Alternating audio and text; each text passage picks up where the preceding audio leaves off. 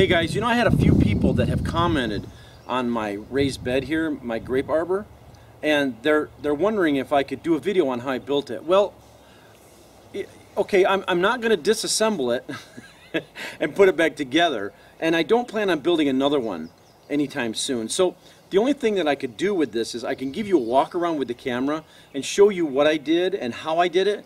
I'm not saying that this is the right way to do it, but this is just the way that I came up with how to do one. And you just kind of take the way that I did it and then just you kind of mold it to your own needs and whatnot. So for what it's worth, this is just my cheap throw together arbor. So all right. Okay, so now first off, I should mention that I built these beds to accommodate my grapevines. Now I've got 3 grapevines there, and I have 3 over there on that side. And what they're going to do, I planted those 2 years ago, and they're going to climb up the trellis and then over. So the reason why these are so deep, there's 3 reasons why these beds are so deep.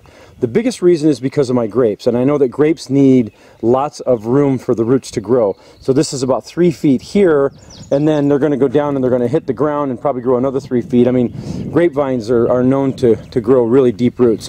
And then the second reason is because it's easier for me to be able to weed it and to get to the plants and be able to harvest and whatnot. That's because I don't have to get down on my knees or whatever. And then the third reason is, let me back up a little bit. Wow, I really should weed whack that, shouldn't I? This here is 9 feet tall, and I needed to put this kind of like proportionately, I guess it would be aesthetic, because the thing is, if these beds were really short, it would look really weird because I have short beds and then a tall grape arbor. So I wanted to make that about 3 feet because it kind of looks better proportionately. So there's the 3 reasons why. Now on the posts itself, I used 8 foot.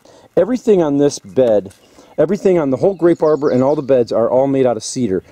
And what I did was I used 4x4 posts. Now I used 8 foot 4x4 posts, and I sunk these into the ground 3 feet. I did not cement them though, because I want to be able to, if I wanted to tear this thing down, who knows, 20 years from now I might want to yank it out and do something else with this. I don't want to have to dig out a huge 3 foot chunk of cement, so that's why I did that. And it's cedar. I mean, this thing is going to outlast me as far as I'm concerned. So anyways, I sunk it in the ground 3 feet. It's got 3 feet standing up, and then I just lopped off the other 2 feet on the top of the 8 foot post. So I've got 4 of those, and this bed here is 8 feet. So I took a pretty long span. So this is there's 4 foot span between each post. I know that's quite a long span, but it seems to do just fine. Now over there, the span on those, that is a 12 foot bed, and the span is only 3 feet between 4x4 posts. So, and then the bed itself is 4 foot wide, or deep, whichever way you're standing.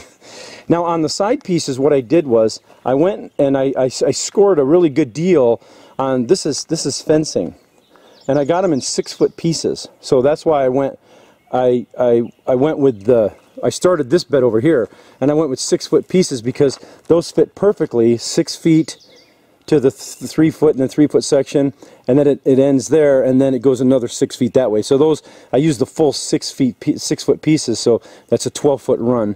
And then over here, this is a 3 foot run, or 4 foot run, and then I just cut off 2 feet off of that. So anyways, they're just regular, they're just fencing, and I got them really cheap, so they work great. Now, one thing that I did on this side, I went and I put this kind of rail on here, and then I cut a few pieces here that I wanted to, I don't know, I tried to make it look fancy, but anyways, and then I nailed them to this, and it looks nice, it works great, but the problem is that whenever I try to lean into it and whatnot, this kind of catches me, and it's in the way. So I opted on this side not to do that, and of course that side does look a lot nicer, but this side here, I don't care. I'm not worried about aesthetics. To me, it's functionality, so I'm more concerned about how it operates. And then okay, now on the posts here for the arbor, what I did was I used 12 foot 4x4 cedar, and I sunk it into the ground 3 feet, and then I've got 9 feet sticking up here to the top of the arbor. Okay, and then the center section here is exactly 6 feet wide. And then I've got my lattice here attached to, what I did was I kind of dressed this up a little bit. I took some 1x4 cedar and put some 1x4 on here just to kind of make it look a little bit nicer, because the 4x4 cedar it looks kind of rough. And this was more finished, and so it looks a little bit nicer. You don't have to do that. And then I went and got 4x8 sheets of lattice, which fit perfectly on here because this is 4 feet wide, and then it's 8 feet to the bottom of that 2x6. Okay, now for the upper piece, what I did was I took and I ran 4 2x6s. I put 2 on this side and 2 on that side, on each side of the 4x4s.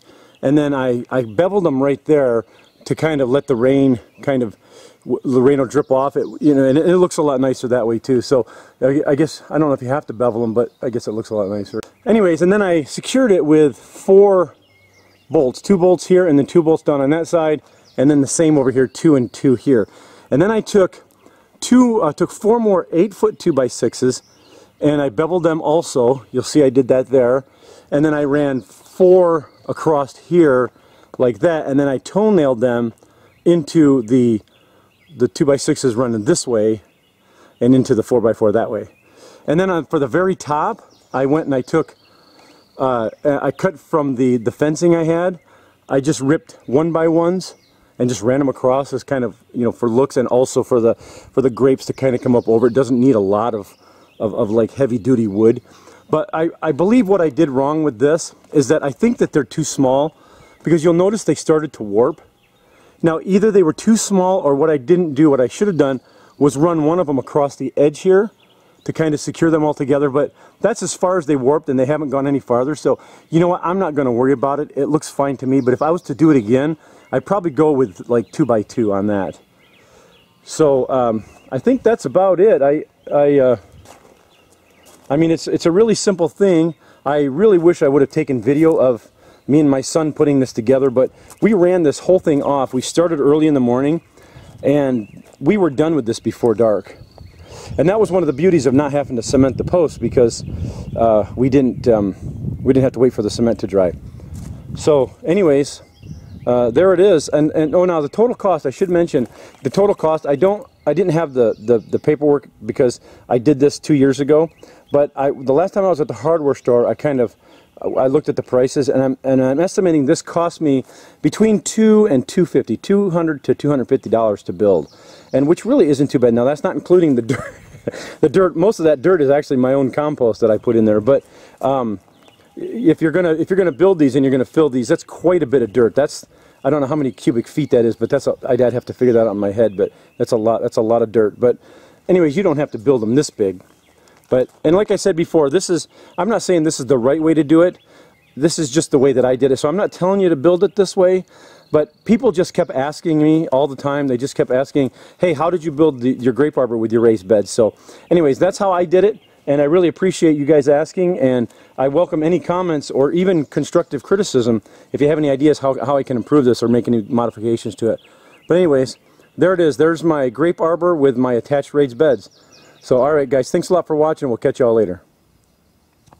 Be sure to stop over to growyourheirlooms.com, where we have podcasts, gardening Q&A, tips on year-round gardening, survival gardening, and current projects that are going on.